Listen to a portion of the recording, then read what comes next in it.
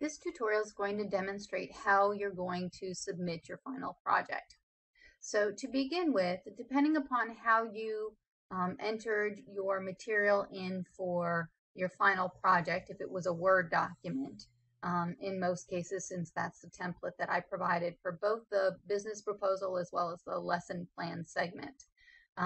If you created it on your laptop, then you're going to need to email it to yourself as an attachment, and then send it to one of the Office products. So in this case, if we send it to the Quick Office Pro, which is the product that I use for all my Word and PowerPoint and Excel documents, you can input the information, and I'm just going to type in my name and choose Save As.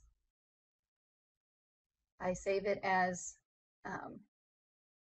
my name, and now it's loaded in my Quick Office Pro.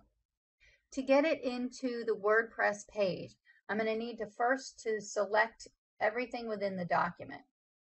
So when I hold my finger down and tap the screen, you see it gives me an option to select all. Immediately then it allows me to copy. So I minimize out of the Quick Office Pro area, and I go into Safari where I'm at my blog site. Now for you, obviously it's going to be your WordPress blog, so I'm going to go ahead and go into the dashboard, just as you would go into your dashboard. And within the dashboard, you're going to actually click on the Pages area and click Add New Page. And for here, the title, you're going to want to put in your last name and then just Final Project. Okay, the standard view here is this visual tab, and you can see the same general format that you've seen throughout the semester. This time, I'd like you to click on the Text tab.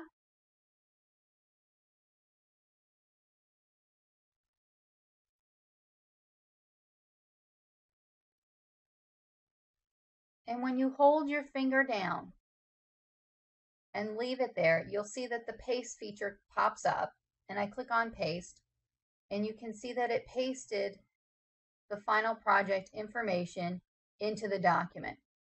Now, as you can see here, some of the formatting is a little off, so you might want to go back, click on the visual to see what it looks like, and make some changes.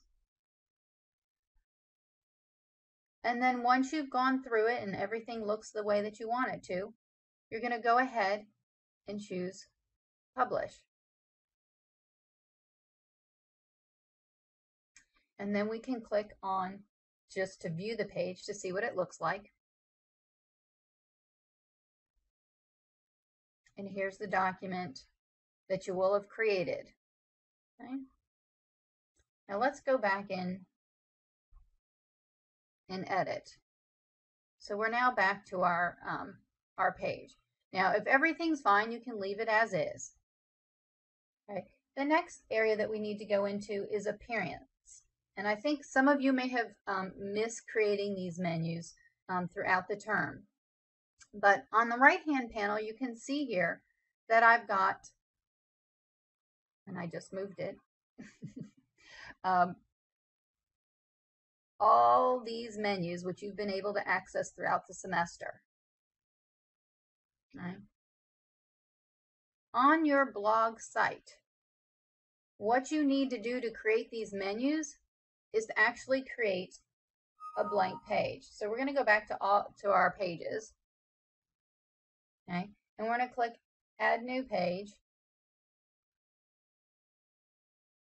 And I'm going to type in Final Materials. I'm going to take off Allow Comments and Trackbacks, and I'm going to choose Publish. Now, when I go into Appearance and Menus, I'm actually going to now choose Final Materials and then my Hodge Final Project and click Add to Menu.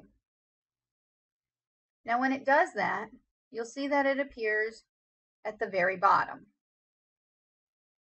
All right. Now, depending upon where it's placed, if it's all the way aligned to the left, it's going to show at the top in my blog as a menu. But if I continue to move it up, when you add a new page that has nothing embedded within it, and you have it indented and flushed all the way to the left alignment, and then you add your final project page and you add it beneath it, you'll see that when I save the menu,